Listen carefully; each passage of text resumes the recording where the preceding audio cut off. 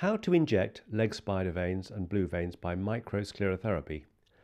5 tips for doctors and nurses. Are you a doctor or nurse wondering how to inject leg spider veins and blue veins? In this video, I will give you 5 tips on how to inject leg spider veins and blue veins by microsclerotherapy. Microsclerotherapy is without doubt the best treatment for small leg veins. I'm going to cover 5 ways you can make your injections much easier and much more accurate with fewer technical mistakes. That way, your microsclerotherapy will be way more effective and your patients will be much more satisfied with the results. My name is Dr. Haroon Gadraj, Director of the Vein Care Academy, helping doctors and nurses by providing online educational courses. If you are new here, make sure you click that subscribe button and all the links in the video description box below. So let's get started. And stay to the end where I will share with you a resource I have put together with 2 of my vein specialist colleagues who give their own top tips and advice, and I will share with you how you can get my free guide for doctors and nurses, how to inject leg spider veins and blue veins by microsclerotherapy.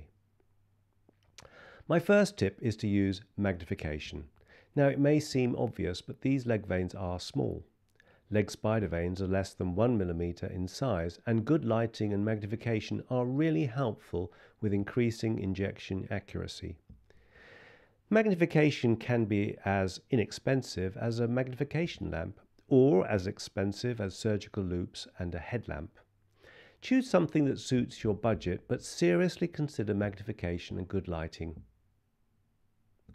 My second tip is to stretch the skin. Stretching the skin flat really does make a big difference when injecting leg spider veins. When you start out, ask an assistant to place both hands on the area with fingers spread, and then ask him or her to gently stretch the skin flat. If working on your own, use your non-dominant, non-injecting hand to stretch the skin flat.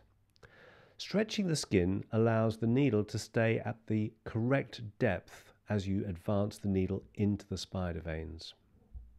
My next tip is to bend the needle.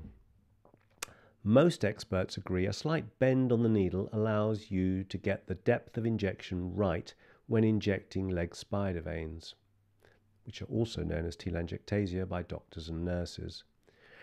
Remember, however, that blue veins, also known as reticular veins, are slightly deeper, and you should bend the needle a little less, or indeed keep the needle straight.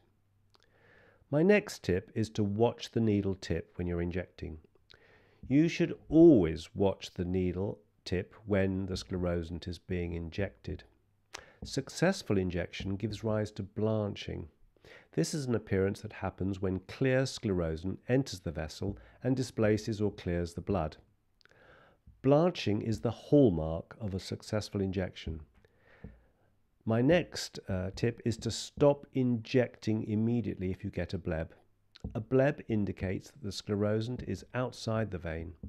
Stop immediately if you notice a bleb. If you don't, you run the risk of hurting your patient, or worse still, causing skin damage and ulceration. So there you are. Those are my 5 top tips for successful microsclerotherapy injection of leg spider veins and blue veins. Now remember, only suitably trained healthcare professionals should inject telangiectasias and reticular veins by microsclerotherapy. In the link now you can see my video where I ask 2 vascular colleagues to share their top tips, and in the link below in the description box you can download, I'll show you where you can download my free guide on how to inject leg spider veins and blue veins by microsclerotherapy. This guide for doctors and nurses is really a game changer. It will help take your microsclerotherapy technique to the next level, so get your free copy. I look forward to seeing you in my next video.